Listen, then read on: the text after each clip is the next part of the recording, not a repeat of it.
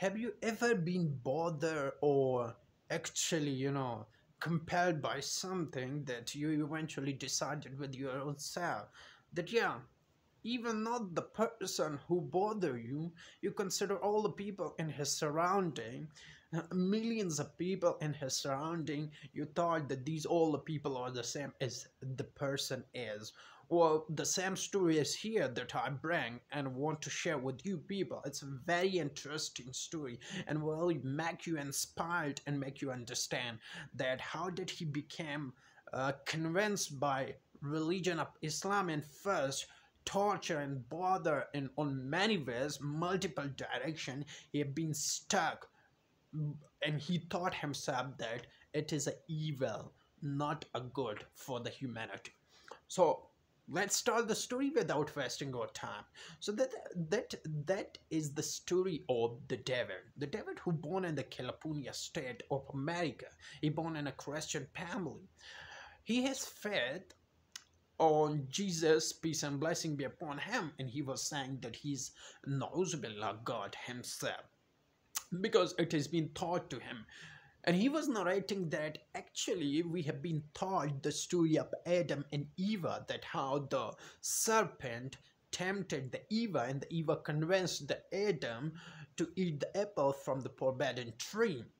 So since that time, the evil started, the sin started, and they got punishment. And he was saying that actually, I had a lot of questions at those time, and I was telling myself that how can a man be a god? And I was driving my mother with some craziest questions.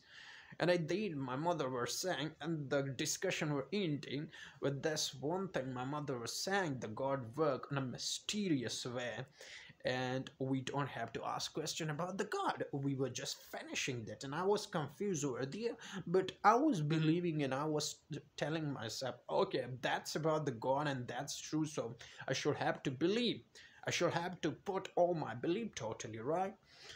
Then when he grew up, he decided in 2011 to start at some work, and he started some work. Well, within the work, the co-worker, he was also a believer, and he was a Christian person, and he believed that actually the Jesus sacrificed for us, and even though if we do some bad deed, doesn't matter, still we're gonna go to the heaven.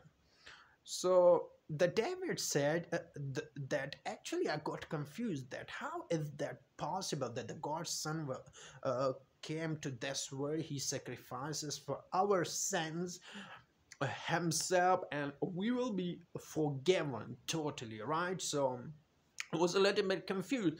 That can't be the nature, that can't be the law. And I asked him the question, is this really true? And well, you gonna do sins just for the sake of that the God sends sacrifices himself for you, and now the thing is that you will do whatever your heart wants, whatever your desires are demanding from. So he said, absolutely, I'll do that. And since that time, I was totally confused that for what purpose the God created us. There should be some test. After the test, there should be something to achieve. I mean, to say, to get and to chase, right? The reward, because naturally the law is simple. Within this world, if somebody do hard work, if somebody go through all the tested, then obviously at the end of the day, what happening? He's getting reward for that. So he said um, in 2001, when actually, and when he converted to Islam, he was 46 years old. So he was saying that in 2001, before the 9/11, the tragic attack, I actually gone in the military, defense military, right?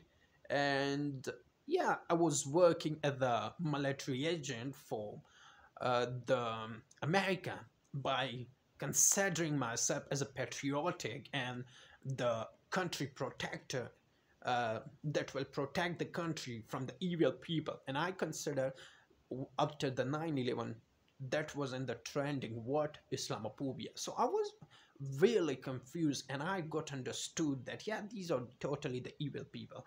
Then later on, a company, I did agreement with that company that they were working on a mission in Afghanistan and Iran, and we have been sent to those countries.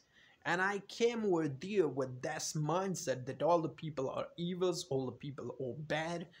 I don't have to interact with those people. I have to actually protect my country as a patriotic from those people.